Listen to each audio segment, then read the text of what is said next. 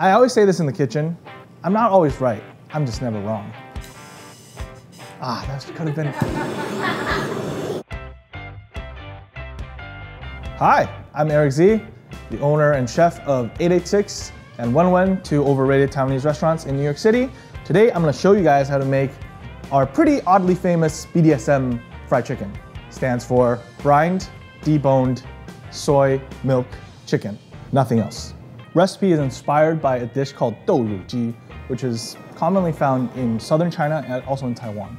It's normally served as a popcorn chicken. It's the marinade that really makes the difference. As the old saying goes, your dish is only as good as your ingredients. For this dish, we are pretty adamant on using a Chinese pullet. Pullet is a breed of chicken that is leaner in meat, but so much more flavorful, and the fat is yellow. What we're gonna do, oh, my bad, some guts fell out. This is what a chicken looks like. Oh, more guts fell out. Anyways, first thing you gotta do is kind of dislocate the feet just so it's a little more flexible. So we're gonna trim the nails, give it a nice pedicure. It just makes the entire thing more presentable later. Flushing live poultry, raise these pullets, slaughter the birds fresh in the morning and then deliver it to our restaurant in the afternoon. Freshness is the key. Give it a nice gentle press. This will kind of release the chicken from the rib cage. Take off the chicken ass. It's got a lot of fat in it. Some people would think fat has flavor, but I've tried to keep it on before and it's super bitter. Then we're gonna flip it over one line down the spine so we can start splitting open the chicken from its back. Sharp knife, super important. Keep the oysters. The oysters are niblets of dark meat right here. So what we wanna do is kind of carve around it. And then now we're going to release the thigh. So my technique is to just pull on the skin and then slowly graze where the meat and the bones meet. Stick your knife in and then twist it a little bit and then it'll release it. And then you gotta find the tendon that's connecting it and then release that. And boom. Now we just gotta separate the wing. This wing bone is going to guide you to where the wing connects. And we just gotta find, again, where the bones meet. It is very important to use a boning knife because it's nimble and it's thin. You can get into the crevices. This way you're guaranteed to have as much meat on the skin as possible. So we have the legs and the wings both separated from the rib cage. What we gotta do now is to decapitate this guy. What you wanna do is just to release the skin. You also wanna release these connective tissues.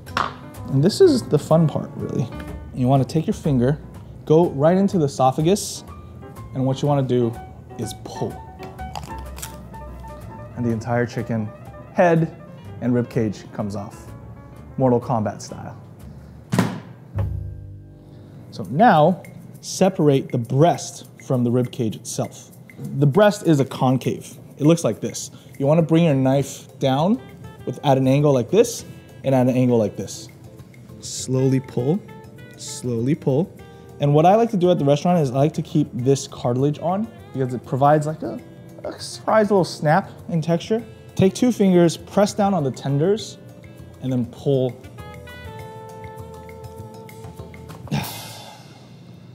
Your rib cage. Your breasts are now boneless. What are we doing now? We're deboning the legs. Follow the bone, this will guide you. Use your fingers and pinch the bones, and it'll sort of release itself from the meat as well. You want to also break this skin right here. Release the bone from the flesh and just kind of place your knife below the drum joint and then boom, you samurai that shit. Release, release, and twist and pull. And the final step is to use your kitchen scissors and snip the tendons. Any sort of like silver skinny white things running through the muscle, give it a little cut, a little snip snap. If you don't snip it, when you cook it, the entire chicken is going to kind of like tense up. And the tendons, if they're not disconnected, is going to curl your chicken up like into a ball. And then your starch is gonna steam, and then you're gonna have to throw this chicken away. This chicken gave its life for us to enjoy, so you don't wanna fuck it up. Snip your goddamn tendons. Snip, snip, and you're done. So this is ready to go. We're gonna start making the marinade. We're gonna start off with a red fermented soybean known as furu. What we're gonna do is loosen it up a little bit like this. Soy milk. This is a soy milk chicken. Add the soy milk in until it's like nicely incorporated. The beautiful thing about this marinade is it's so universal. I think it would do really well with pork. Vinegar, white distilled vinegar, adds acid, tenderizes the meat. Red vinegar, basically white vinegar with a little molasses. It's a little bit sweeter. It's getting thicker because you added acid to soy milk. It's curdling a little bit, so you want to keep stirring and stirring and stirring. This is white pepper. It's not Taiwanese food if there's no white pepper. That's a fact. Look it up. Garlic powder. It's not fried chicken without garlic powder. Onion powder, same as the above. Turmeric. Paprika, that light hint of spice. Curry powder, because why not? MSG, use MSG, guys. Salt, we have already a lot of salinity from furu, so you don't need a ton of salt. Sugar, it's not Taiwanese food without 5-spice. Sesame oil, Shaoxing wine. It provides a nice fragrance, subtle notes. Again, cooking is about putting all these building blocks together and building a flavor house. You're welcome. So we have our chicken, the one that we just deboned, right here. Pour it in, pop it in the fridge. At the restaurant, we do a minimum of 2 days. Batter time, sweet potato starch. American cuisine, at least. Fried chicken is almost mostly used flour. The good thing about flour is it has a lot of protein, so it yields a crispy crust. But the problem with flour is that it has gluten, which if you try to do a wet batter, next thing you know, you have fucking noodles for batter. Soy milk, instead of water, which like the normal Taiwanese recipe uses, we add soy milk. Soy milk has protein. And your block of silken tofu. Silken tofu has the most water content. So for this recipe, we chose silken tofu just so it can moisturize the whole thing a little bit more. It adds more protein. It actually gives the batter a little bit more body, and nobody's ever fucking done it, so why not? So all we gotta do, blend it for like 30 seconds. Okay. Well incorporated. As you can see, lots of fucking air bubbles. If you use it right now, the batter is gonna fall off of the chicken when you're frying it. You wanna chill it for about 5 hours. So we are going to make the chive slaw, which is sort of like the garnish that goes with the chicken to refresh your palate. Take off the butts of the scallions. So we have chives, yellow chives, scallion, shallots. While that chars, we're gonna slice our shallots, medium slices. So we're gonna wok hay this motherfucker. So we're gonna torch it, just so it speeds up the process. I always tell people that I got into the restaurant business because my grades sucked and I couldn't get a job. And they're like, ah ha ha, so funny. No, it's true. I was born and raised in Taiwan, came here, I was like, what the fuck, no Taiwanese food. Cook Taiwanese food, boom, bam, here. I just like cooking, like making food. Adequately charred. All we gotta do is incorporate this into this with that. That's cooking 101. And we're just gonna add our shallots in here. It's not really a lot of shallots, it's a little. Bean sprouts. Bean sprouts exist in this slaw for the purpose of texture. It'll squirt juice in your mouth. Because we charred it, it's a little bit bitter, so we're gonna need to add a lot of sugar to balance. A little salt for savoriness. Gochugaru, ode to Korea. This is soy sauce because, again, we're Asian. Chili oil, generous amounts of it. This is black vinegar, sesame oil. Simple as that. Seriously, so easy. Give it a mix. And because your aliums are really hot, it's gonna help melt the sugar. And so you don't really even have to do much mixing. And ideally, we let this sit overnight, but honestly, 30 minutes is fine. So we're gonna make the dusting for the chicken. First things first, salt, sugar, MSG. 1 to 1 to 1. Turmeric, and we have smoked paprika. Garlic powder, onion powder. White pepper, mix it up. So this is gonna be our BDSM dusting. I'm gonna sneeze and try to hold it in. I'm good. What we're gonna do now is dry the shit out of the chicken. It's very important. If you don't dry the chicken properly, the batter would not adhere to your chicken as well, therefore you will not get a good crust. This chicken's been marinating for like 2 days. Soak it up real well, every crevice. So this chicken is pretty well dried. So I'm gonna put this chicken into the mixing bowl and then I'm gonna pour the batter into the mixing bowl.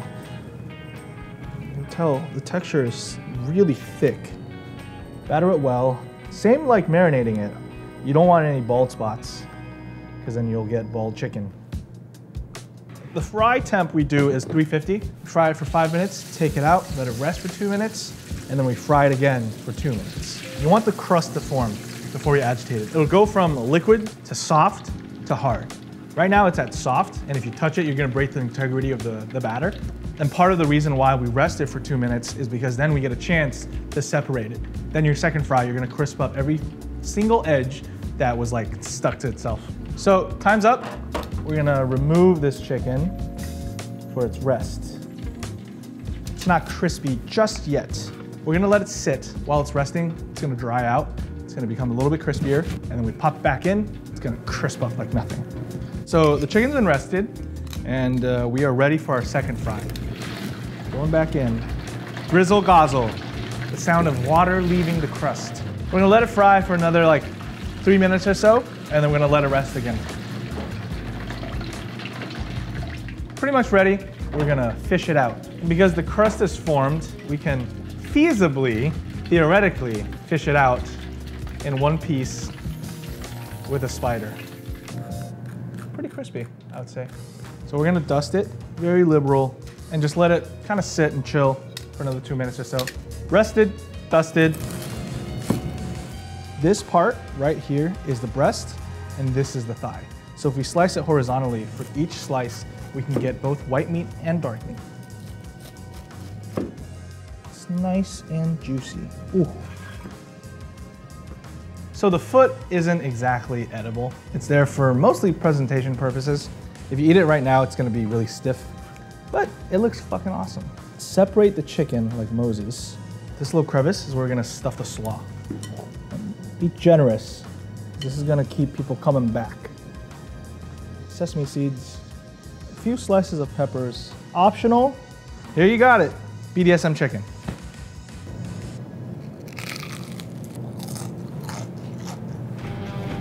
Ah, not bad. No, it's pretty good. The chicken though, like you can really taste the flavor of the chicken. And that's the whole point of the recipe, honestly. To let the chicken shine. Because this is well balanced, but it also allows the original flavor of the pullet to come through.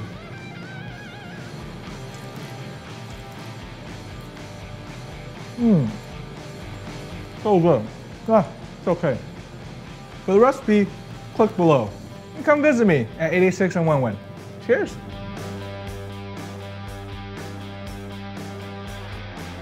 Like I always say in my kitchen, I'm not always right. I'm just never wrong.